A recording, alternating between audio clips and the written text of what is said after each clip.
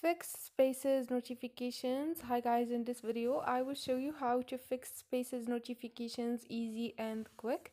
First thing, you can go to your Twitter and click on your profile, settings and privacy, scroll down and you will find here notification. Click on preference, click on push notifications and scroll down.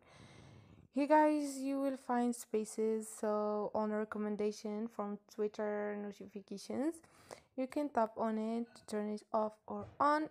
Easy and quick. This is it guys. Hope this video was helpful for you. If it was, don't forget to subscribe, like the video, and see you on the next video.